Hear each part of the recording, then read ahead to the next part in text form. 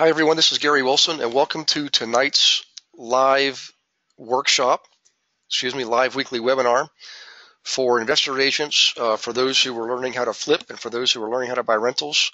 All three are on board and we've got a great mix of people here. We've got some of the very first students we've ever had in the program on tonight and some of the most recent. So we got the Ray from Pittsburgh and Chris from Phoenix, the senior most veteran student, and their newest brand new student on board. So welcome aboard, both of you.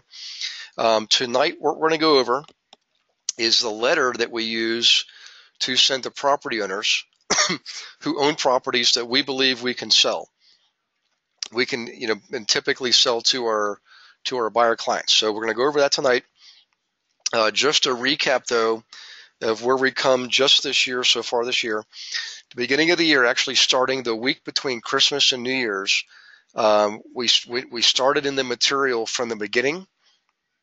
We didn't get into like module 3, for example, but we did get into modules 1 and 2 in depth and in detail. So if you're brand new and you're looking for webinars where we go over some of the new material that you've just gotten, start back at I think it was Tuesday the 29th. I can't remember exactly, but in any case, the Tuesday between Christmas and New Year's, we would have gone over module 1.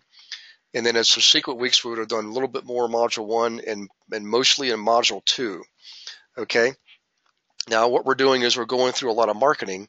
So beginning a few weeks ago, we started in on marketing campaigns. So far, we've done the workshop, we've done the booklet, and tonight is the letter. And for those of you who have an interest in any other subject, whatever it is, please let me know via email or text message if you like, and we will make sure we cover that subject in the very next webinar that we do, which will be next week. And that webinar next week, by the way, is going to be Tuesday night, the 8th. That's the day I arrive back to Phoenix. So that'll be 5 o'clock Phoenix time, 7 o'clock Eastern time. For those of you who are in Central, of course, that's 6, and in California's, that's 4 o'clock. Any case, I just gave my schedule for those of you who are just getting on here. More of you just logged in. I'm in New Mexico today and tomorrow, Albuquerque, followed by Santa Fe. The rest of the week I won't be teaching, but I'll be in Phoenix at a conference. The 7th, I said the 8th before. Monday the 7th, I'll be in Tucson teaching. Back to Phoenix on Tuesday, and then Wednesday, Thursday, Friday of next week, that's the 9th, 10th, and 11th, I'll be teaching back in Phoenix. So you can always check the events page on the My Investment Services website for the upcoming classes I'm teaching. Beyond that, we're going to have a lot of California dates added, because beginning March 14th, I'll be back in Southern California, back in the LA area for 2 weeks teaching, followed by a week off, and then, like I said earlier, back in Pittsburgh for most of the week of April 4th. So in any case, keep that in mind. I'm glad to stop in and visit you guys when I'm coming back to an area. And it can even help you out with your live workshops, okay? So let's check the question box here real quick.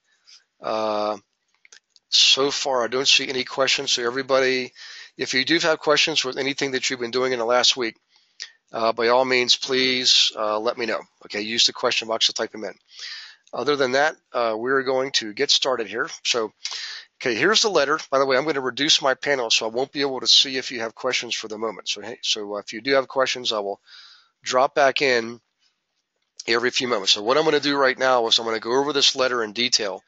Now, some of you, this is going to be pretty fresh in your minds because we go over this in the classes that I teach at the Market Center. So some of you, like Chris, will have just seen this not more than a few days ago, but we're going to get into a little bit more detail, not just on the letter, guys, but hold on. If you're already familiar with the letter, don't worry. I'm going to show you after this how we actually use it. I'm going to show you how to access county courthouse records online to find the correct people to use this letter to send to. Okay, we'll also use our tax assessor database to get more information. So without further ado, I'm going to reduce the panel. And now I can't see you, so if you got a question, just type it in. I'll get back there in a few minutes. Okay, this is the actual format and content of the letter I used myself. Now, the letter over the years evolved and reduced in size dramatically. This letter used to be a lot bigger. the body of it right here was much, much, much, much bigger. Okay.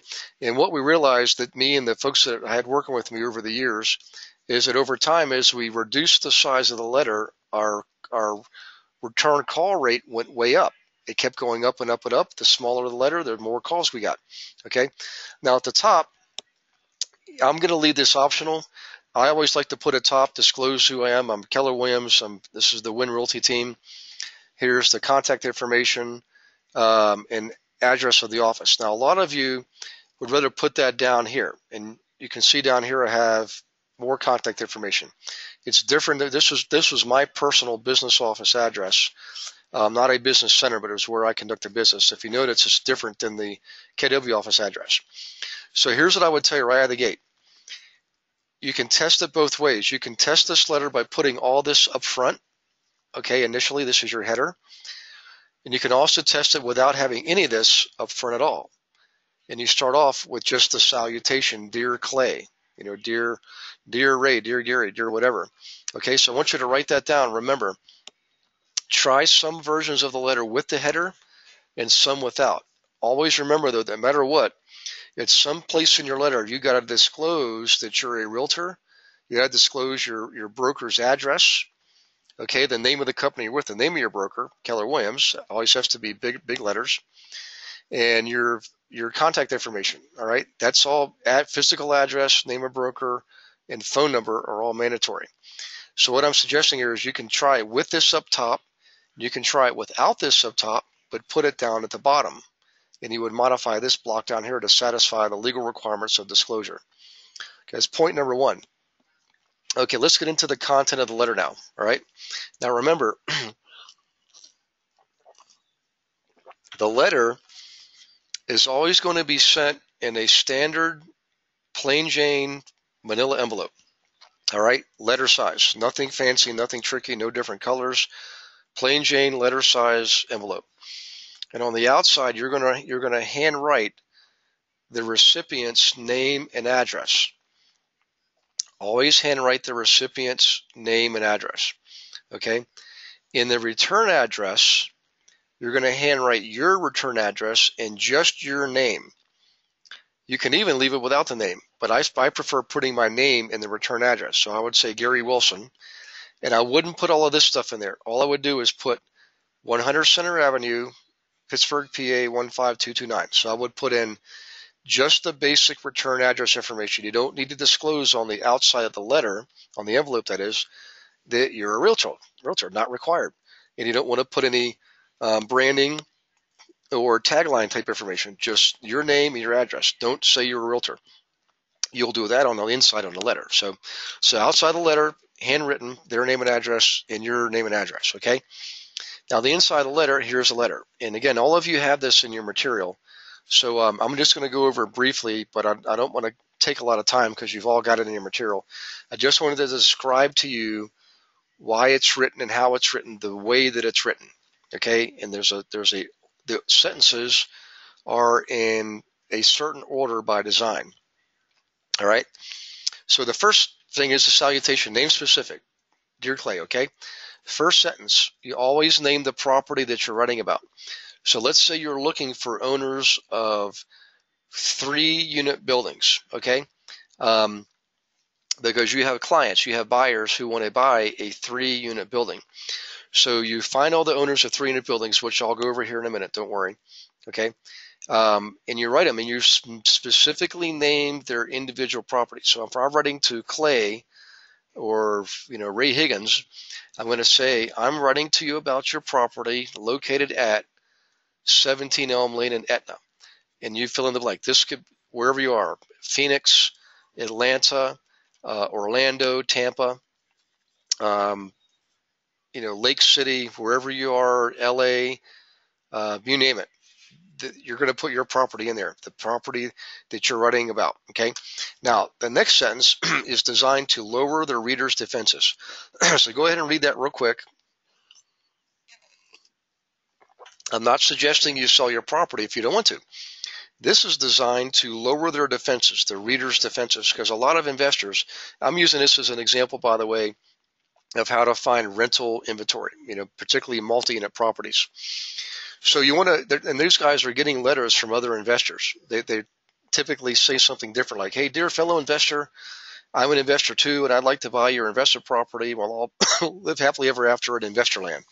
Um, those letters get thrown away, and we don't want to use them. This letter is property specific, name specific, and if you read this letter, you'd probably wonder, what's this about? Why I don't have to sell my property? What's this about? I mean, this guy knows me, knows my property. Holy smokes! Next sentence is a statement of fact. Then you say, however, inventory is tight right now. Okay, statement of fact, which is true in most parts of the country, and it's particularly when it comes to multi-unit rentals. Okay, and what that means to a recipient is, in terms of business, when you're talking about supply and demand, if inventory is tight, that's like, hey, I've got some of this inventory. Inventory is tight. That drives up prices. Maybe I should entertain, the thought of selling this property. So inventory is tight right now, and I have clients like Mr., Mrs. Smith, Jones. You fill in the blank. You put an underscore there, and fill in the blank. Okay. Now I always use one of my buyer clients' name, excuse me, last name only. All right, and I always get their permission first. So only use one client, last name only. Always get their permission. And by the way, I never had an investor ever say, "Hey, you can't use my name." They're always more than happy to have me use their name if it helps me find more inventory for them to look at. Okay, so however, inventory is tight right now, and I have clients like Mr. Smith, Mr. Jones, Mrs. Davis, who want to buy a 4-unit building, or who want to buy a 3-unit building, whatever the case is, who want to buy a property just like yours in your area. That wording is very precise and very powerful, right? Okay, now, it's called a power statement, by the way. And a power statement is you're saying, I have clients, plural, and you're so bold you actually name one by last name. Okay? And you don't want to, you just want to use last name. You don't want to use first and last name. It's too easy for people to look people up. All right? Now, what I want to do now is I want to soften them up for my sales pitch. So what I do is this: I'll say, that's why I specifically sought you out. Okay? And I did. 30 people may be getting this letter, but each one is name specific and property specific. I really did seek these people out individually. Okay? So I soften them up so they think, oh, okay, I'm the only person getting this letter, even though others are getting it. They feel that way. So then I say, even if you're just curious about what your property would sell for, please call, text, or email, or please let me know, whatever you're comfortable with, and I'll be glad to give you a free property valuation. Okay? Now, if you think about it, that wording is very precise. I'm saying what your property would sell for. I'm not saying what your property is worth. Okay? What your property would sell for is a much more powerful message, and it suggests to them that maybe they should look into seeing what their property would sell for. Okay?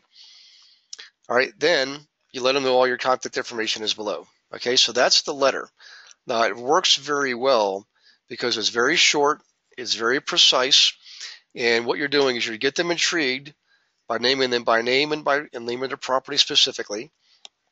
You say you lower their defenses. You don't have to sell your property if you don't want to.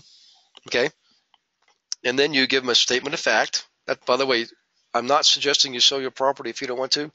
It's called a positioning statement. It positions them to read the next statement, which demonstrates authority and also heightens their sense of interest, because you're saying inventory is tight and you already know they own a property, all right? Then you use the power statement. The power statement is, oh, this guy's actually got people, and then it's more believable because you name one of them by last name, okay? Then you make them feel special. That's why I sought you out. So you're continuously boxing the reader in, and you finally wrap it up by giving them your soft sell. So even if you're just curious about what your property would sell for, okay, please let me know. All right, that's the letter. And then you put down here your contact information. All right, and you can put a little tagline if you want. Mine was, we instruct, inform, and assist our clients and advisors in building wealth and income through real estate with their homes and investment properties, guaranteed. All right, that's a powerful tagline. You can use something like that if you want. Okay. All right. I wanted to give you the letter first before we dig into how do you find the people who are going to receive the letter. We're going to do that next. But let me do a quick pause and check for questions. Okay. Let's see here. We have one from Peter. Hi, Peter. So Peter says, "Hi, Gary. Just curious. Do you ever go look for FSBOs to get multifamily buildings if inventory in MLS is low before sending the letter?" Yes. So actually, this letter, um, the way this letter is used, Peter, in the case of multi-units, is designed to find people who own multi-units and may have some interest in selling or have thought about it, or maybe they're just curious about what it would sell for. And this is a really easy, soft touch, non-contact way, or soft contact way to get them to respond. So the letter is very adaptable, by the way.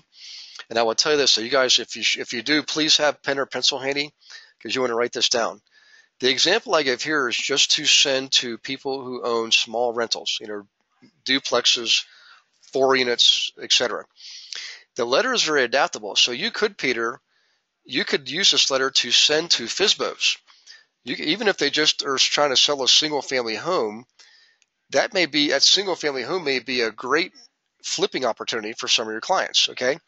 So you could use this letter, if you think about it, literally verbatim to send to FSBOs. If you look at the letter, you almost don't even have to change a single word. Okay. By the way, it's also very good for expireds. Now, the thing was a letter, it's going to take a couple days to get there. And with expireds, you generally have to act pretty quickly. But I would still use a letter because most people are trying to call. Most agents call. And I can't tell you how many times when I used to go to look for FSBOs, expireds, I realized very quickly almost all agents at some point are trying to get expires. And I had so many times the person answering the phone says, "Gee, this is the strangest thing. You're the 5th Keller Williams agent who's contacting me today." So like when we go to Bold Class, in Bold Class we give out a list of expireds and we ask you to go call them on, and then that's why everybody's calling the same ones, kind of a funny thing. But in any case, you can also use a letter to send to people who are going through probate. That's your decedents. That could be other flip properties. You can also use it for people going through divorce. We're going to show you that in a minute. People going through foreclosure. I'm going to show you how to find them. People who are rental property owners who are in a court case right now. They're in a landlord or tenant case. They might be highly motivated to sell if they're being sued or they're trying to kick a tenant out. I'm going to show you people who are behind on property taxes. Okay, we'll show you how to find those people. All right. The bottom line is the letter is very adaptable. So yes, Peter, I would use it for FSBOs, and I've used it for all kinds of cases. In this case here, these folks may or may not be interested in selling. I won't know that until I send a letter and they respond to me. If their property is, you should always look and see if a property is currently listed for sale. If it is listed for sale, you could choose to not send a letter, or what I would rather have you do is, we don't see it on here. There's a disclosure that says here, if you're sending it to someone whose property is listed for sale, you want to say it right around here below the facts line, is this letter is not intended to solicit business from you. If you already have your property for sale, you're already under contract with another agent, you may disregard this letter. It is not intended to interfere with a contract, something like that. Okay. But in most cases, you're going to find that this property is not listed for sale, and so you send them this letter. All right. Now let me check for any other questions. This is Russ. So Russ says, "What do you do if you do not have an investor client yet?" So Russ, you definitely want to get your buyers first. So this is a key concept to working with investors. Russ, what we realized early on in developing our training programs is when you work with owner occupants, you definitely want to get listings first. In most cases, you want to do that because your broker is always saying, go get me more listings. That's true with owner occupants because on owner occupied properties, they generally only sell once every 10 years, and of course you're going to have one buyer. So in order to attract buyers, it's great to have listings. That's true with owner occupants. Okay. In the case of investors, Russ, what we realized very early on is it's much better to get buyers first. So with your investors, Russ, get buyers first. In fact, the booklet that we went over last week is a great technique for getting buyers. And the workshop that we went over the week before is an awesome technique to get buyers. Okay, so you want to get your buyers first. Get them, build up your database with some buyers. Then you'll know what they're looking for. You'll know what the demand is, and you'll know you should be looking for flip properties, or you should be looking for duplexes, or you should be looking for 4-unit buildings, whatever the case is. So get your buyers first, Russ, and then you'll have your database of buyers that allows you to use this letter. If you try to use the letter blindly, we've had people do it, and yes, you'll get listings that way. But if you don't have buyers, it's going to catch up to you. People, at some point, somebody's going to call you on it. They're going to say, hey, where's Mr. Matajasic? Where's Mrs. Smith? Okay, so you have to only use this if you already have buyers. Okay, let's see. This is Brian. Hey, Brian. Brian says, hey, Gary, I tried this letter for a residential client, and I got a response. Seller wanted too much for their property, but it was great to get a chance to review with the client. And well, thanks, Brian. I appreciate that. So you're using it for a residential property. I assume you mean owner-occupied. What you might want to try, Brian, if you're looking for traditional listings, I'm going to show you in a few minutes here how to go to your county court records and find people who are more likely to be highly motivated to sell. But I appreciate your feedback, because you're right. The letter is awesome. The letter definitely pulls responses, Okay, so let's do this. Let's show you how do you find the people that you send a letter to. Okay, so let me reduce my screen here and go back down here. Okay, this is an example of a county courthouse records database. Okay, and what I want to do is I want to show you some examples of how you find people who are going to be likely interested in what your letter has to say. So let's look here. I want to go to probate first. Okay, we're going to typically go to a probate database. Every court has different databases for different record types. I always like to search by date range. So I'm going to click on date range. Let me click on that. Okay, and let's just type. By the way, I only like to use 1 week in a date range, because in most areas of the country, you'd be amazed at how many court records are filed on a weekly basis. So let's see. This is the 29th. By the way, happy leap year day to everybody. So let's see, February 22nd, 2016 to February 29th, 2016, which is today. And I'm going to look for decedent estates. So probate refers to estate sales. In other words, a person passes away and they own property, and their estate needs to be settled. Okay, if there's no living trust or a very poorly written will or no will, the property has to be probated. It's got to go through the court process to make sure that the right heirs are there at the right time and get what's due to them. So let's see. We can see there in 1 week. Look at that. That's how many it is. I don't know how I lost count there, but that's probably 40 court records in 1 week, just in one county only, just on probate. All right. So let's pull this up here. Pull up the first case, see what we get. All right. You can see the decedent party. You can see the main party. All right. And you can see that person's, all right, name, Nicole Frankhauser, and their address. Okay. So I'm assuming Bernard is maybe her spouse, or was her spouse, and he's passed away. So now Nicole needs to hopefully get this property. She will likely get the property through probate without too much trouble. But more importantly, she may be wanting to sell. So what you do is this.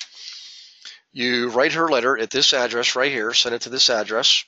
Okay, name her personally. Again, handwrite her name, Nicole Frankhauser, on the outside, handwrite her address, and send this letter.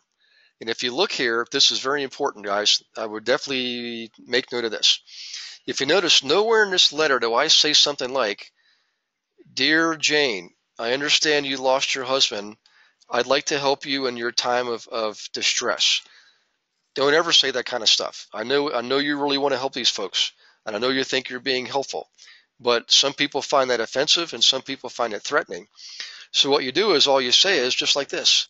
I'm not suggesting you sell your property if you don't want to. However, inventory is tight right now, and I have clients like Mr. Smith, Mr. Jones, Mr. Matajasic, who want to buy a property, just a property, just like yours in your area. So you're not indicating that you know that her husband passed away. You're not indicating that you know that she's in distress. All you're saying is, hey, and I have people who want to buy a property just like yours in your area, and inventory is tight, right? You don't have to sell if you don't want to, but what the heck? Even if you're just curious to see what your property would sell for, please let me know. This is a much more user-friendly way to approach someone who's going through a time of distress. Would you guys agree? So let me pull the panel back over. Let me see if there's any ahas. Anybody see any big advantages using this letter in this situation versus letters that other people are using? Okay. Soft touch, you're still offering help, but you're not focusing in on their dilemma. Okay.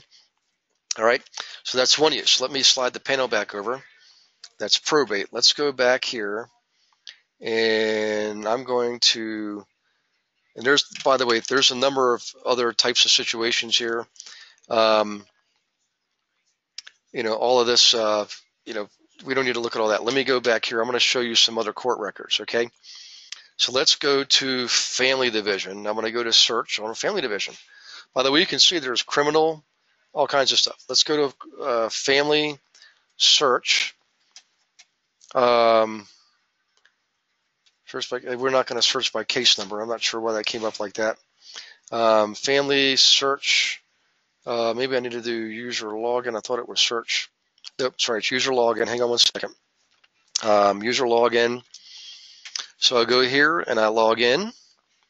Okay. And by the way, this is all free, guys. In many areas of the U.S. and Canada, this is all free. In fact, I need to mention this for Canadian students. Most cases, your county court records and your municipal court records are not going to be online. You have to actually go to the county or municipality courthouse, and I've done this up in many places in Ontario. And I will go into the clerk, go visit the county court, ask them to have access to the courthouse records. Usually they'll have computers right there, or they'll do a search for you. So, okay. So now let's get back to here. I always like to search by date range. Again, and you're going to see I'm a big fan of this because I don't have case numbers right now. I don't even have names of people, but I can find them by doing a date range, seeing what's filed in a certain date range. So let's do that again. So I'm going to just do back a week. So February 22nd, 2016, and we'll go to today, February 29th, 2016, and I need to enter a case type. I don't want to look at all case types because there's going to be too many records. You'll see here what I mean in a minute. So let's look at how did I get back to the same? Sorry guys, I'm back to the same database. I'm going to start over again. Sorry about that. I want to go to family division, user login. That's what I want to do. So let's look for search. We want to search for records. I'm going to log in. Here I go. Search by date range. Okay. Then type in my date range, 02/22/2016. And I want to search till today, 02/29/2016. Now let's see what we have here. I'm going to start with arbitration. So let's do this. Let's key this in. You can see there's all kinds of stuff here. Credit card, all this is civil, by the way. Here's what we want. Look down here. LT means landlord tenant. You can always tell a landlord tenant case by the letters LT, landlord tenant. So if you look at the letter, let's just pull one up, Easley versus Thomas. Let's pull it up. If you look back at the letter, you can see again, this letter doesn't have to change at all. I can use this letter worded exactly the way it's worded, nice and simple, straightforward.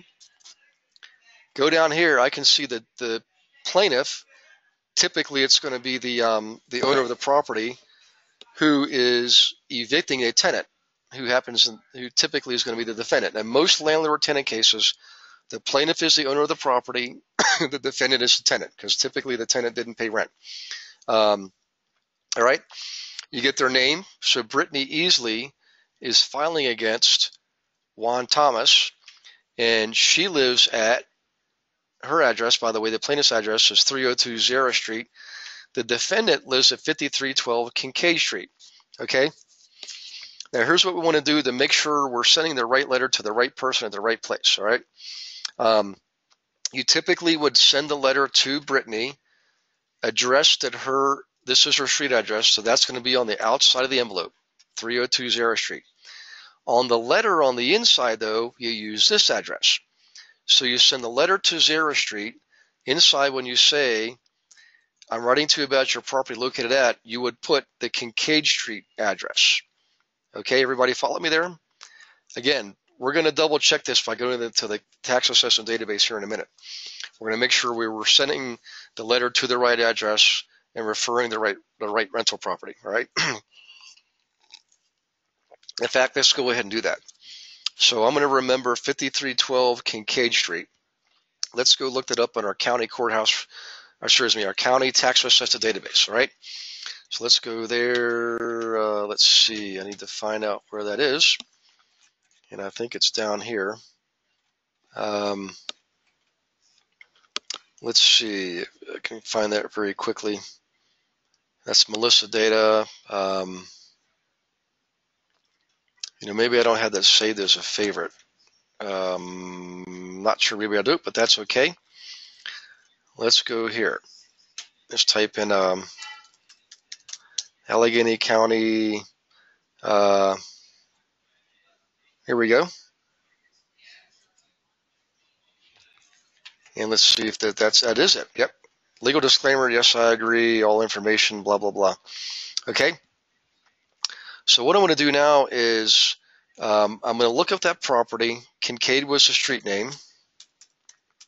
Okay. And the house number was 5312. So 5312 Kincaid, 5312. Let's search and see what we find here. And there it is. Okay. And sure enough, the property is owned by Sheila. All right. So let's go back and compare our notes here. So Sheila Dixon owns the property at Kincaid. Let's go back to our court record, our landlord-tenant case. Let's see. Sheila Dixon owns the property. That's interesting. So plaintiff is Brittany Dixon. Brittany. Maybe that's probably property management. Okay.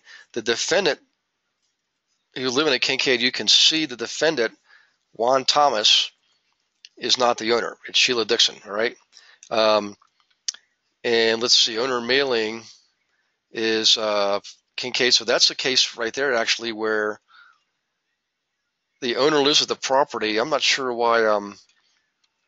That's interesting. So this is why you double check. So I would not send this letter to this person because apparently, actually, let's check and see. Let's check another case record. That's what we'll do. We'll check another court case record.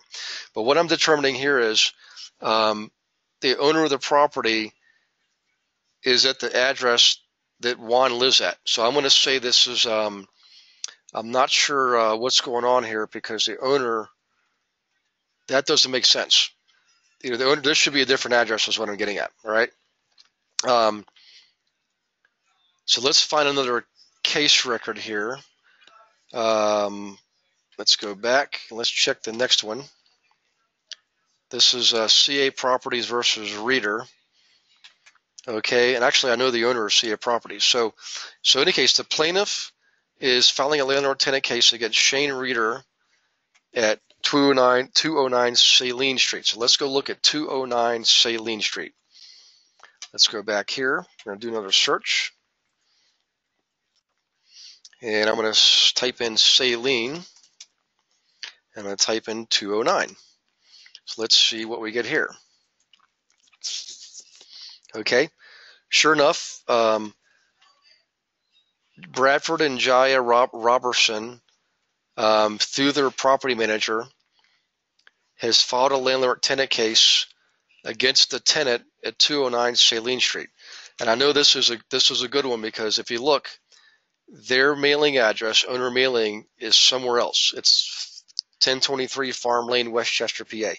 So you would send the letter to 1023 Farm Lane, Westchester. Okay, so that's going to be on the outside of the envelope.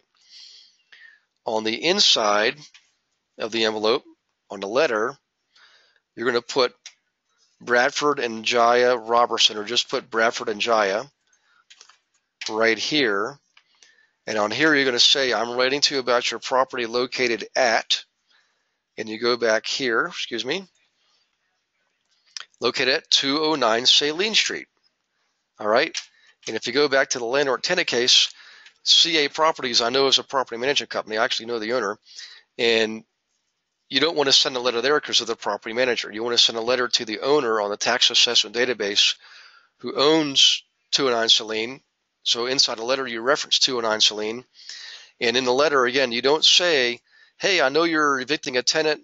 Sorry to hear about that. I'd like to help you out. Maybe I'd like to buy your property. You don't say that at all. What you say is very non-threatening. You're not invasive. You're not indicating that you know their business. All you're saying is, I have clients who are interested in buying a property just like yours in your area. Now, the folks who own the property, the Robertsons, are going to receive your letter, okay? And they might be interested in knowing what their property would sell for because their tenant is not paying rent on the Saline Street property. Now, here's an example of where I would probably use the disclaimer down here.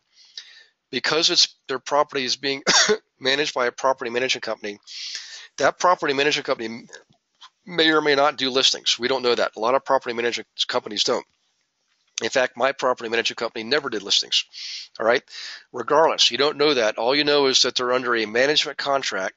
So this is where you would say, hey, if you're currently under contract to list or sell your property, please disregard this letter. This is not intended to solicit business from people who are already under contract to sell their property. Okay.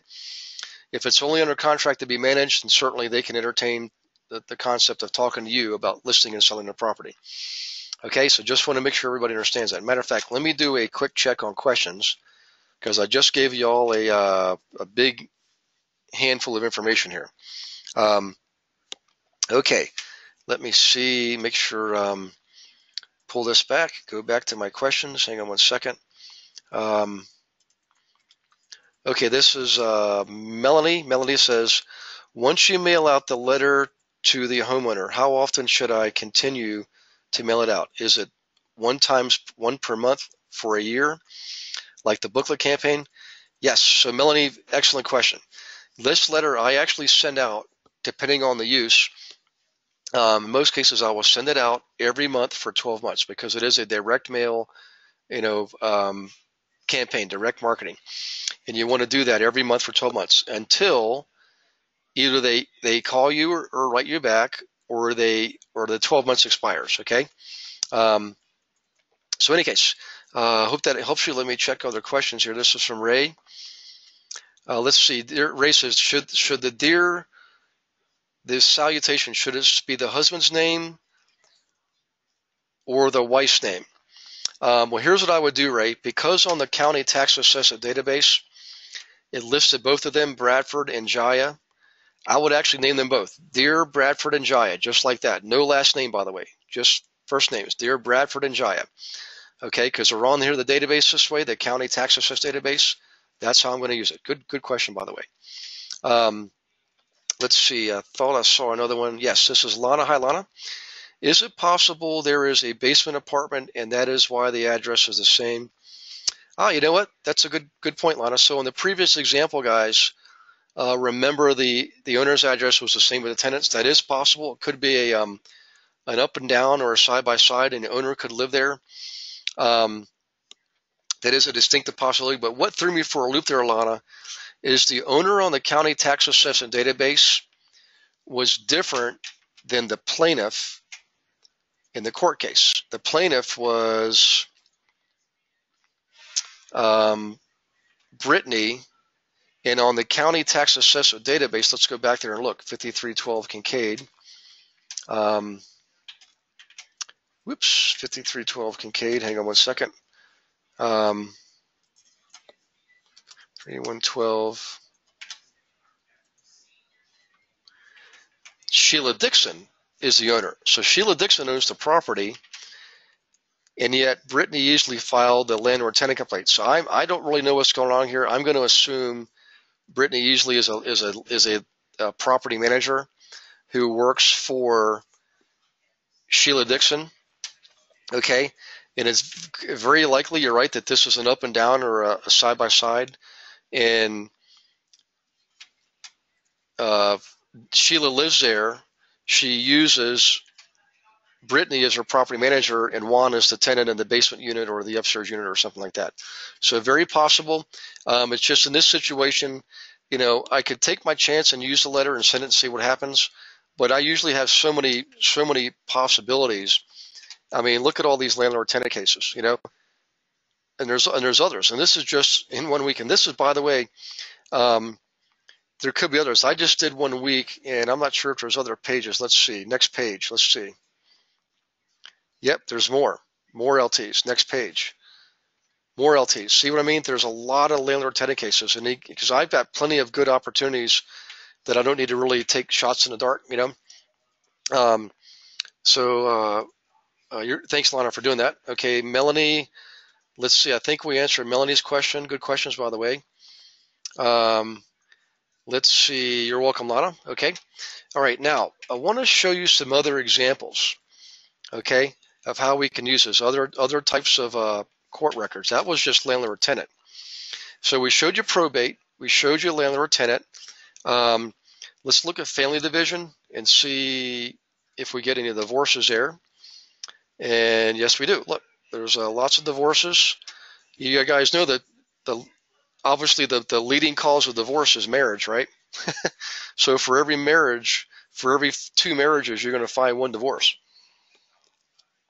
And I apologize. I shouldn't make light of it. I'm a divorcee myself, and I would love to be in another long-term relationship. Just not sure when that's going to happen, but maybe in the near future. We'll see. So let's look at one. This is Falcomer versus Geary, G-E-H-R-Y, not me, Gary. And it looks like that's a divorce filing. So let's see what we have here. Okay, plaintiff. So Heather is filing against Justin. I got a feeling Justin made a mistake, obviously. Who knows what the case is. But here's what's interesting on this one. I don't understand this. They have 2 different addresses. Maybe Justin's already moved out. That's probably more than likely what happened. But here's what you can do. This is a really good one because you've got 2 different addresses. Now you can take that letter. Let's bring the letter up again. And I love this because you can see again. Let me reduce my panel. Hang on 1 second. You don't have to change the wording of this letter. Again, you don't want to say, "Hi, dear Heather, I understand you're going through the divorce. I would like to help you in your time of trial and, and sorrow," or whatever the case is. Don't say any of those things. Just let them know you've got buyers who want to buy properties just like yours, just like theirs, in their area. So you name them specifically, name their property, and name one of your buyers by last name. They don't know how, everybody else is sending them letters saying, "Hey, sorry for your divorce, blah, blah, blah." People get tired of hearing that stuff. Again, they could be offended, it could be threatening, and it could turn them off. You're offering to help, but you're doing it in such a way that's you're not assuming or presuming anything. You're just saying, "I got buyers who want to buy your property." All right. So back to the database. What I would do is I would send it one to Heather at this address, and I would send one to Justin at this address. Now you could go through again and double check and see, did Justin move out? Let's find out. Let's see who the owner of 238 Spring Street is. Okay, 238 Spring Street. Let's go look and see. Spring and 238. Let's see what we get here. Okay, there's several. Let's see. We don't know which one this is. That said Harwick. It doesn't matter. We have the owner's names here. Look. None of these properties are owned by anybody named Justin. So Justin is probably renting 238 Spring Street. Okay, so maybe you don't send a letter there, but you definitely send a letter to Heather at this house. Looks like she's going to keep the house. She may want to sell it and downsize. You never know, but I would try that letter and send it to her. Okay, so that's landlord-tenant, that's probate, and that's divorce. Let's see what else we have here. Okay, let's go back and let's go one more time. So delinquent tax, let's look at that one. Okay, now here's the interesting thing about delinquent tax.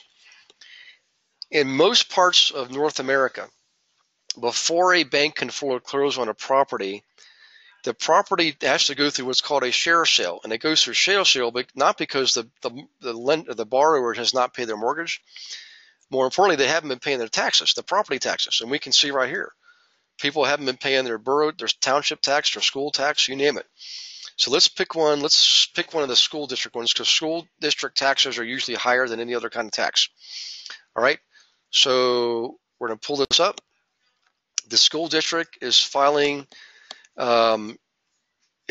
basically filing a tax lien against Carl Hilbert and Sherry Hilbert, who both are owners of the same information. But let's see here. We didn't get a lot of good information on this one.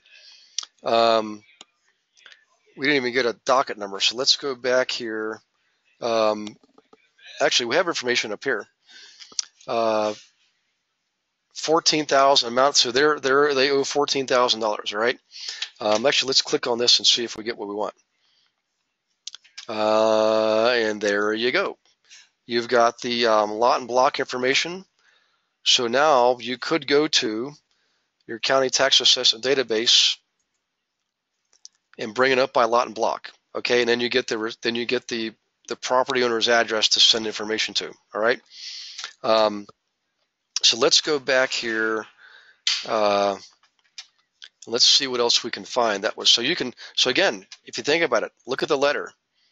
The wording on the letter doesn't have to be changed at all. It's exactly perfect the way it's written. To send to that person who's behind on their property taxes, you show up with this letter, you may be able to save the day, help them sell the property, pay off their taxes, and they don't have to go into foreclosure. But remember, every property goes into basically a tax sale first in most municipalities. There's a number of them here, but they're all going to be the same format. Okay, there's the same format. You get all the information. By the way, you can get property owner mailing address directly, and there it is right there.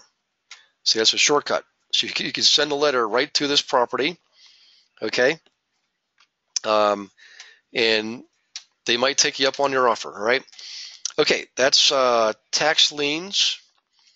Let's see if there's one more we can find here that we can use this letter for. Here it is. Let's do this one. Mortgage foreclosure. So we're going to see, bunches of them, guys. Look at that. Next page, there's going to be a lot here. So people who are worried about, hey, there's no more foreclosures out there, that's not true. There's a bunch of them. So let's see. We got Wells Fargo filing against Patterson. By the way, if you notice, this is all public information. All right.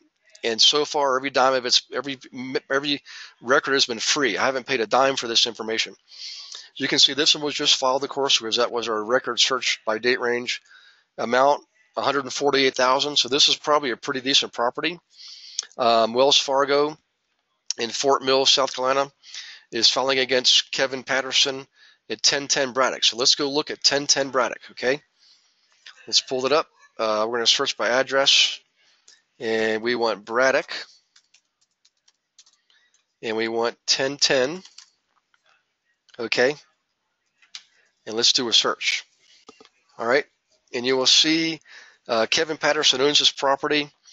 Owner mailing address. Let's see what else we can find here. So he bought it for $142,000. Okay, let's look at the owner history. And he bought it just 5 or almost 6 years ago. Okay, for $146,000. That's the purchase information. We can see comparable sales.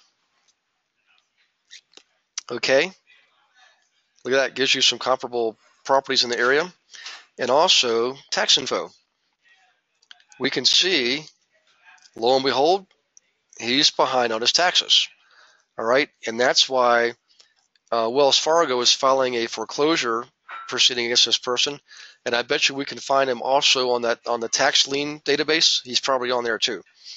So if you send this guy this letter, do you think he might be somewhat interested in what you have to say?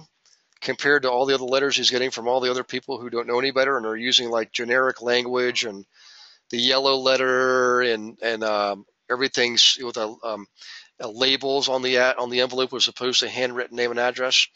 That's why I like this letter, guys. It's very adaptable to all these other uses. Okay, boy, that was a mouthful. That was a handful. All right, I want to kind of stop here as far as information and content because I just gave you a lot to think about and a lot to use. And again, back to Russ's question, I would get your buyers first. Okay. Now in this case, in the case of foreclosures, the one I just gave you, go ahead and use the letter for the guy going into foreclosure. You might be able to salvage, help him sell his property and salvage his credit. We got a question from Paul, so let's see what we say here. Paul says, wouldn't it be necessary to actually eyeball the property to confirm its marketability before approaching the owner? Good question, Paul, and here's what I do. Because at my computer, at my desk, at my home, I can do all this in a matter of minutes.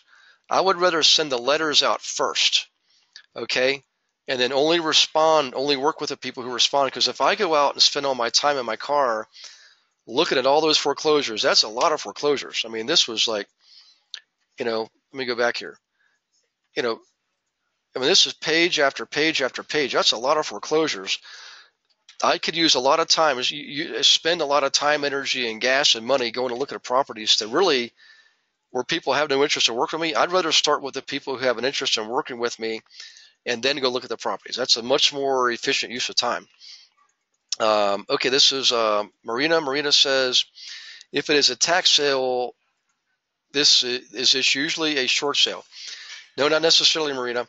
The bank could possibly entertain a short sale. And in fact, let's just pull one of these up again, okay? Now, this is a big bank. Actually, let's find one that's a small local bank. Wells Fargo, Nation Star, U.S. Bank, M&T. M&T is kind of a small bank in the area. Let's see if we see another really small one. Well, let's just go ahead and pull up M&T. Okay? The M&T Bank, I know is kind of a small bank. They're out of New York. You may be able to write them also and ask them if they would entertain a short sale. If that's what you want to do. I would prefer to buy properties that already got foreclosed on because short sales take up a lot of time, Marina, and a lot of investors don't want to wait around while a short sale is being processed, okay? Let's see. Marina says again, if it is a foreclosure, is it up to the owner to decide whether they want to sell to you? Do we have to get through to the bank? If it's already in foreclosure, you do have to go to the bank directly. If it's pre-foreclosure, you have to go to the owner. And then what you do is once you get the property under contract, Marina, in the case of a short sale, then you use that information to approach the bank and say, I have this property under contract. I understand it's in pre-foreclosure, and we would like to work with you to satisfy the lien, sell the property and satisfy the lien. All right? Short sales is a whole different subject, by the way. Okay, let's see. This is Marina, is there another one here? Oh, no. Okay, we already answered that question. And I think that was it for the questions. Hey, guys, I tell you what, I'm going to go ahead and wrap it up because we just got through 1, 2, 3, 4, 5 uses of this letter. And again, you can use it for foreclosure. You can use it for short sales and expireds too. That's 7 uses for this letter. So if you're going to use it for people who are not in distress, like people who own 3-unit buildings and 4-unit buildings, they might not be in distress. Make sure you get your buyers first. For everybody else, maybe you don't have to have so many buyers, but I would still make sure you have some buyers, okay? Because you're telling people, I have buyers who are interested in your property. So that letter is really designed to be used for people who already have buyers. However, you can definitely save the day on foreclosures and bankruptcy and divorce and probate. In a number of cases, and also in landlord and tenant cases. It kind of short circuits the process because you're going specifically after motivated people.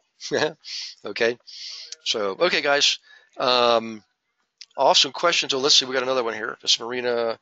Okay, I'm just thinking if the owner has equity in the property, why would they not just sell the property and wait for the tax to fall behind The funny thing is Marina, a lot of people who are in this situation, something dramatic may happen in their lives. And a lot of people who are going through drama, they don't want to deal with all this stuff. They just would rather put their head in the sand and ignore it and pretend it's not happening. We see that an awful lot. So I know it makes logical sense to sell the property, get the equity out, and you will find that. And if you, in a lot of cases, you'll find that. But if they already have, if the bank's already filed, notice of default (NOD), it's going to have to be a short sale, and you have to jump through all those hoops to make it happen. But yes, you can help save the day and help this guy get equity out of his property. By all means, do it. In most cases, though, you're going to find a lot of them, they're too far gone, they've given up, or they've taken a second home equity loans out, things like that, or they're going through a divorce, and the married couples are debating, fighting who owns it, who doesn't, who's going to keep it, who's not. All that kind of stuff happens.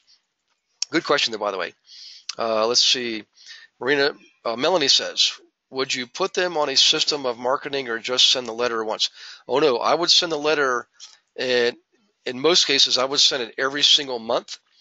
Okay. In some cases, like in the case of, let's see, what would be a good one here? I would say foreclosure, I would send that letter every week in foreclosure. All right. Okay, let's see. Melanie says, great class tonight. Thanks, Gary. Have a wonderful week. Well, you're welcome, Melanie. I appreciate it. I appreciate the questions, by the way. So again, some of those cases I would send that letter out more frequently. In most cases, it would be monthly. And by the way, guys, remember to send me an email. Let me know what you want to talk about next. I'll pick a subject if I don't hear anything, but if you tell me what you want to talk about, I'll dig into it just like tonight, and we'll give you a lot of details. So, okay, guys, have a wonderful evening. For those of you in the Phoenix area, maybe I'll run into you again next week. For everybody else, if you're in Southern California, give me a shout out. Again, I'll be back there in 2 weeks, the weeks of the 14th and 21st of March. I'll be glad to catch up with you. Everyone else, I'll look forward to seeing you next week, and that is the 8th, next Tuesday the 8th. Okay, everybody, take care. Have a wonderful evening. Thank you for participating, and God bless you. Bye-bye.